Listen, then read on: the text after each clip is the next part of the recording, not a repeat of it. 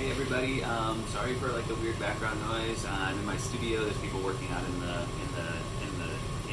sculpture space, so I had to move it into here so we could record the demo. And I've got like some sort of induction system or something in my studio, so it's a little louder. But today we're gonna introduce some simple workings with clay. I'm basically gonna show everybody how to just make some simple cubes. We're gonna need to make at least 3 simple cubes at varying sizes, so one smaller and then 2 slightly larger all the way up. So 3 is what we're looking for. I'm also going to attach another video of a different person who's showing you some basic wedging techniques, and we'll wedge for a couple reasons: to work air out of the clay if we're reclaiming stuff or doing something like that, or to get any impurities out, or particle alignment too. So we're not going to be diving too much into kind of into the clay aspect. You know, we're not going to spend like this isn't a clay class, but I want to introduce you to the material in a proper way. So I'll show you some basic wedging, some things like that. I'll have some demos for that, and also we'll do like in a lecture. I'll kind of walk over a little bit of about clay types and kind of the different physical stages of clay and things like that. So we have an idea when we're working with this, so we can engage some introduction to the material itself. So by now we've introduced this project 2, the microscopic body. And this project deals with carving from a solid and actually removing a reductive process of removing material to create our final object, to create the composition that we're looking to gain. I'm excited about this project. We've done this one in the past, and I've done it with plaster, which is fun, but I feel like clay will be a bit more forgiving, and a little bit easier to carve and that sort of stuff. So I felt like this is a great way to use this project to introduce this material. So we'll have about 3 weeks on this project. So we're going to have to get cooking. It takes a while. We've got a number of different steps, a number of different exercises where we'll work from 2-dimensional sketches like we've been doing in our last sketchbook exercise, and up into actual 3D sketches, which we call maquettes. So this is what you're going to be learning how to do. So our 3-dimensional sketches, smaller versions of what we're hoping our larger thing will look back to calling that a maquette. So if you see in one of your things that says 3 maquettes due this time, you'll know what I'm talking about. Smaller 3-dimensional sketches that we can work with. This way we're learning how to use the material, but we have something 3-dimensional to look at when we're starting to think about our compositions, okay, or the objects we'll be making. So today, very simply, shouldn't take very long. I just want to introduce kind of some simple ways of thinking about starting to build and what I'm looking for your cubes. So you'll notice it's like exercise 2.2 or something like that. It will be your cubes. So when we're carving solid, we need to let this stuff dry up a little bit. So we're starting to prep things a little bit early in advance, so these things can have time to as the water kind of leaves the clay, it tightens up so we can actually carve into it. If it's really wet, we won't be able to have that carving ability without muddying up the project, as you'll see. So we're starting a little early. We started a little earlier in prepping this stuff, and I'm actually asking you to prep like a 10-pound block too as well. I think that's one of the next ones, and that's going to be for your final piece. So you want to give that enough time to dry out a little bit so you can actually carve it without deforming it too much. So the first thing I'm going to do is actually take some wire cutters. We have wire cutters throughout the shop here. I'll put some out for everybody to use. Just grab some and hold on to them so they're your wire cutters throughout the duration of this project. And then we can put them back at the end. So the first thing I'm going to do is take my block of clay. I'm going to unwrap it with the plastic off of it, right? And then I'm just going to go ahead and cut a chunk out. This shouldn't take very long. It's super simple. And I'm just going to slowly start to kind of pat it. So I'm going to leave it up to you, but I'd say the first one, I want it to be about tennis ball size, okay? So the first ball, just about the size of a tennis ball. And then just kind of take it, you're going to get a wear board, which everybody should have their wear boards, right? I gave you this on the first day of class. So I want you to work on top of your wear board, and then we're just going to slowly start to kind of pound it out into a square. Super simple. Shouldn't take you long. Pretty mindless. I'm asking for 3. Go ahead and do 4 or 5 if you want. Just know that this bag of material is the only bag of clay you're going to get. So you just need to be mindful of that. So now I have like kind of a rough cube shape. So now you can come back and grab any piece of wood. I grabbed this little paddle. We have tons of paddles over by the tools, over by the kind of the loading dock area. There's a big thing of tools. Grab a paddle if you need to. Be sure to disinfect it when you put it back. And then we're just kind of coming back and lightly just kind of paddling the edges, and what this is doing is just kind of cleaning up the piece. I can set it down, actually kind of square it up. I want them to be nice and square. I want them to look like you put some time into them. So try to get them as perfect as possible, because that's a good challenge. Great. Once you get one of them done, have another wear board out or something that you can set them on, and we're going to set it off to the side. So you have one there. The next one I want you to scale up slightly. So this one, maybe if this is 1 pound, maybe this next one is going to be 2 pounds, so just bump it up a pound, right? So slightly a bit larger. Same thing. Going to start working each side. We're working with solid clay, so it takes a little bit longer to dry. So if I were to start carving into this I would be able to remove material pretty quickly, but I wouldn't be able to do it very cleanly. It would be pretty messy, pretty muddy. The detail line, things like that might be a bit blurred. So I'm just kind of working it around side to side, gaining that square shape, rough kind of square, right? And then I'll come back and start to refine it. So set it down on anything again.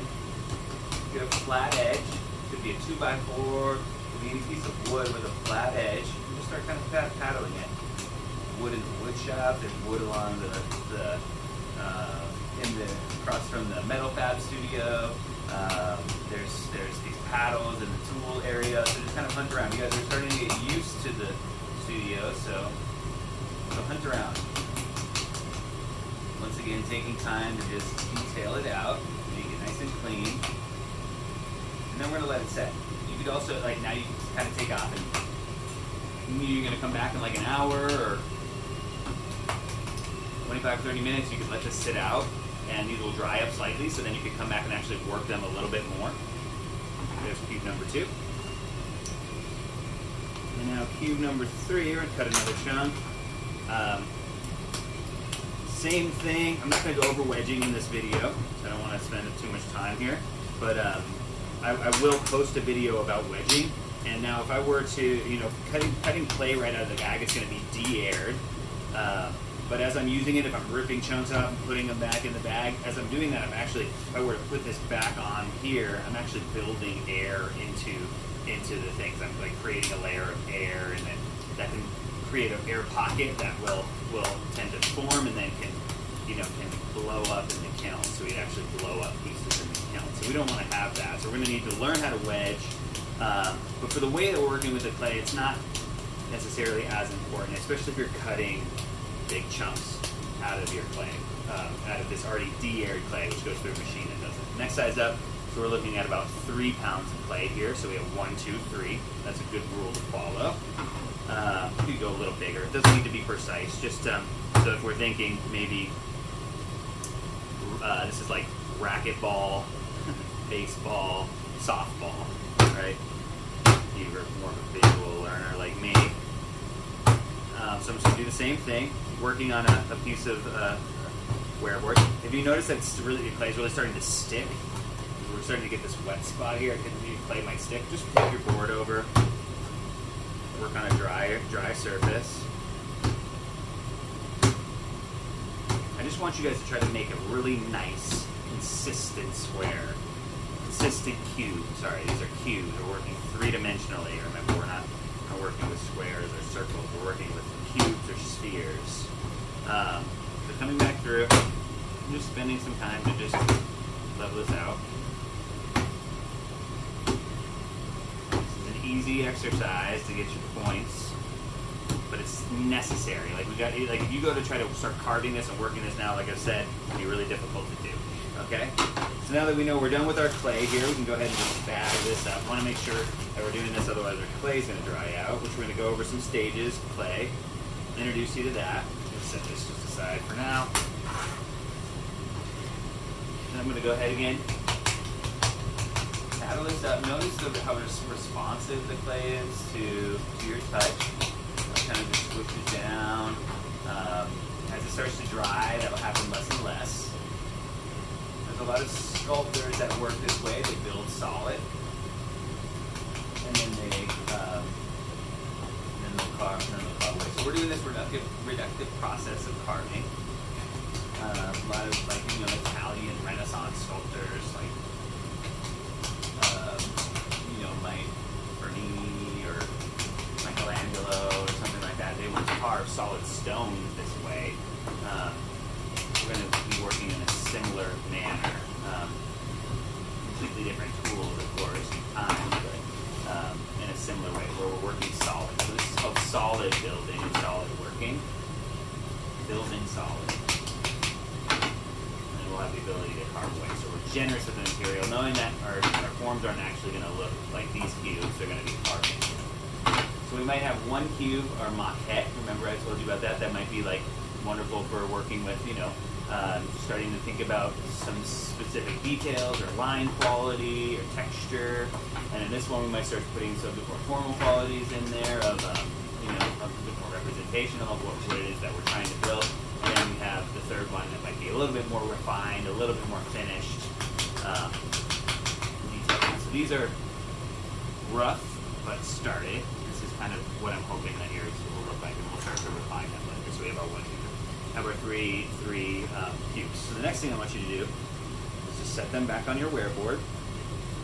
Remember to be gentle. It's all about kind of handling these things with care. And then you're going to get your plastic, which you guys are required to buy some plastic. Okay, so we want this thin, lightweight plastic. If it's thick, like shower curtain or something like that, it's not going to work. It's going to rough up all of our stuff. So we want thin plastic, like don't saran wrap isn't. I don't want to see any saran wrap either. So just go find some thin milled plastic. Okay, preferably the clear stuff, the stuff that works. It's just nicer to see what you get on it. And I want you to cover the work one piece,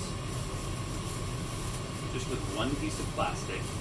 Make sure that all of the edges are tucked underneath, so we don't have any of this going on.